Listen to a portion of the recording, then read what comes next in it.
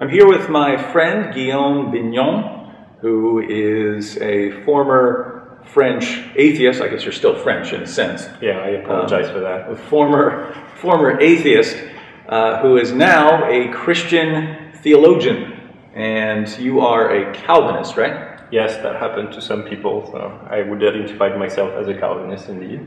Now, lots of people, especially new Christians or Christians who don't know much about theology, hear terms like Calvinist or Arminian and might not have an idea of what those are. So you can certainly go into a lot of detail on these issues, volume after volume after volume, studying the theology.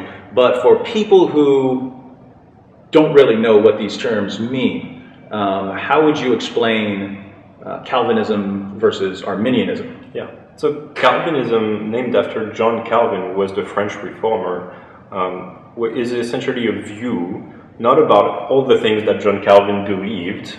Usually when people speak of Calvinism, they have in view his particular teachings about how to reconcile God's control of human free choices and the fact that human beings do make free choices. And Calvin's view was that which was the most balanced towards divine sovereignty over human free will, so that God is fully in control of absolutely everything that happens. He taught that human free will was still morally meaningful. Human beings make their choices and they are still blameworthy or praiseworthy for what they do, but God is in such a control of those choices that he can bring about anything that he wants through the free agency of human beings. And so it's called Calvinism after him. Sometimes we call this Reformed theology, because that same view was that of most of the reformers when the Protestant Reformation began. So you find this kinds of view of free will and providence in the writings of Luther, Calvin, Wycliffe, and then later on some other Reformed theologians like Jonathan Edwards and so on. So what would be the main ideas of Calvinism? So the main ideas, sometimes they are gathered into acronyms like TULIP, T-U-L-I-P. It's a little bit too long to get into details here, but the big idea is that God being this much in control is theologically coming from the fact that human beings have a very damaged will. Because of original sin and the fall of the first human pair, all humans after Adam and Eve have a will that is crippled towards evil. And so, being dead in sin as the Bible presents it, human beings do not have a freedom that is morally allowing them to do the right thing for the right reasons. That's what Calvin presented it, and sometimes we call this total depravity. Human beings just do not have the ability to please God, and therefore for them to do the right thing, it takes an act of God by the Holy Spirit changing their hearts, leading them to do the right thing instead. And since that activity of God is fully necessary, it leads, in terms of divine providence, it leads us to affirm that God is the one who is fully in control of just how good our choices will be, and thereby he is in control of what options we will choose, all the while maintaining that human beings with this kind of free will are still blameworthy or praiseworthy. So this is the tension point that critics of Calvinism have attacked by saying, if God is this much in control, how can we be morally responsible? And Calvinists respond that there is no good reason to think that one excludes the other, and on the contrary, there's good reasons to think that the Bible teaches both are true. Therefore, we affirm both at the same time. Yeah, and as far as the critics and the adherents, it seems like both sides are trying to, somehow guard God in a certain way. That's correct. That the Calvinists are insisting on God's sovereignty, and how dare you challenge God's sovereignty, and the opponents are insisting, if you're saying God's in control of everything, then you're saying he's responsible for the evil as well, and therefore you're attributing this to God, and how dare you attribute that sort of thing to God? And so both are saying, hey, we need to understand what God is, and not try to diminish his nature in any way. Yeah, that's right. And so I don't think it would be a fair criticism of non-Calvinists to say that they try to diminish God's sovereignty necessarily, though that might be a valid criticism of some of them.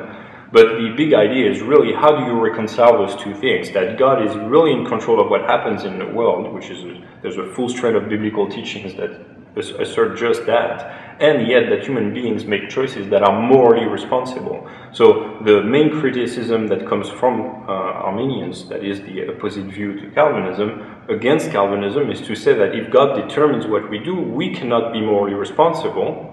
So they presuppose that incompatibility, and then obviously if that is true, and Calvinists affirm that God determines our choices, then it would follow that our choices are not morally responsible, which is clearly unacceptable. But then again, Calvinists don't deny that our choices are morally responsible, they only deny that if they were determined, they would not be morally responsible. So that's the real area of disagreement there. So how would you put sort of Arminianism in a nutshell? What would be the position itself? Arminianism is named after Jacob Arminius, who's also a reformer, really. He's a Protestant writer from the 16th century, a Dutch by the name of Jacob Arminius. And here again, we're not describing his views on all sorts of topics. It's precisely on that question of divine providence over human free will. And Jacob Arminius took the exact opposite view, which said that God is not in fact the one who determines the outcome of human free choices. He maintained that if God did that, then we would not be morally responsible. Therefore, he hasn't. So that means that human free will, according to Arminianism, is such that given everything that God does in the hearts and minds of human beings at the moment of a free choice, they still have the ability to do otherwise. That's the big principle by which Arminians live, that a free choice is one for which you have the ability to do otherwise. And so this raises various questions then, because if God is such that he cannot determine the outcome of human choices, then what sort of control really does he have over the outcome of what happens in the world through human choices?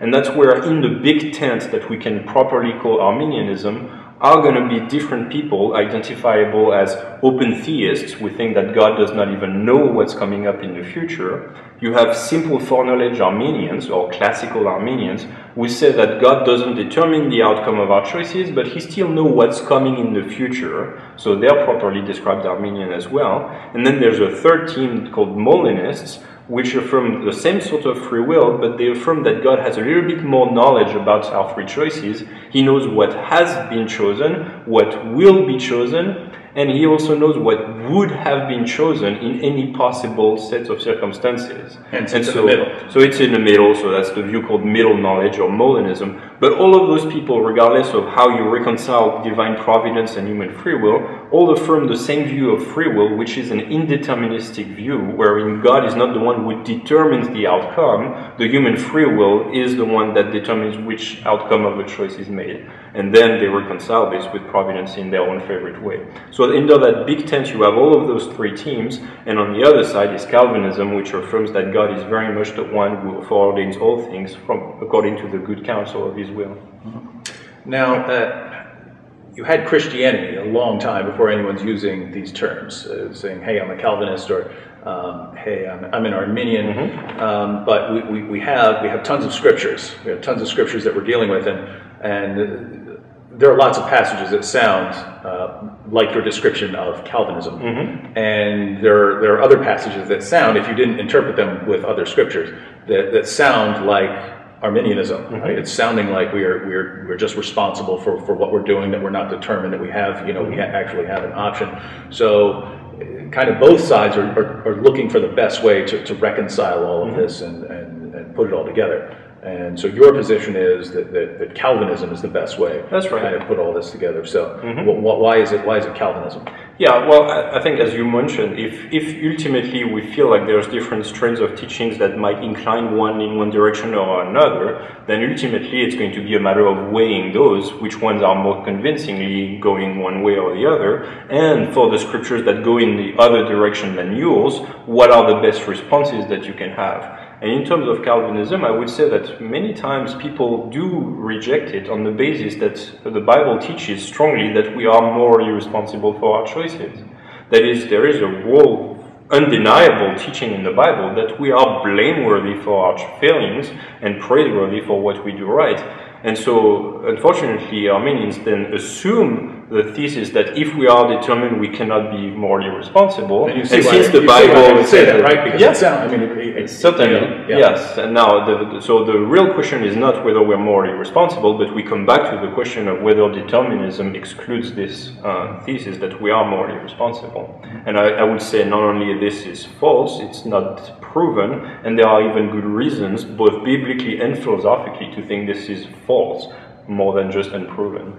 So that's why I'm happily considering myself a Calvinist. All right, thank you for that introduction. Sure.